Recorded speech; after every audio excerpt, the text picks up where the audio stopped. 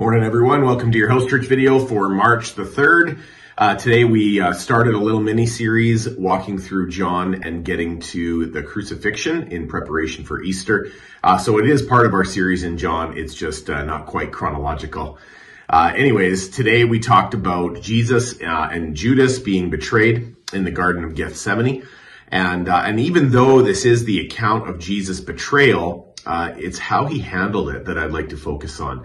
That I did in the sermon and with you here as well.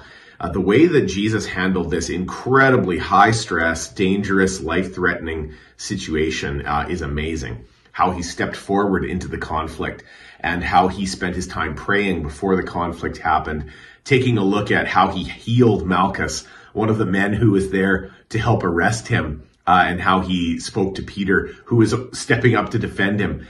There are just so many things we can learn from how Jesus handled this incredibly difficult situation. And that's what your questions are going to focus on, talking about how Jesus prayed and how we need to pray in difficult situations, what we can learn from Peter in slashing off Malchus's ear, and what it means to be accomplishing the mission of Jesus in a very difficult, dangerous world. I hope you have a great discussion. I hope it reveals a little bit of our character and how Jesus can work in us to accomplish amazing things. Take care and have a great time.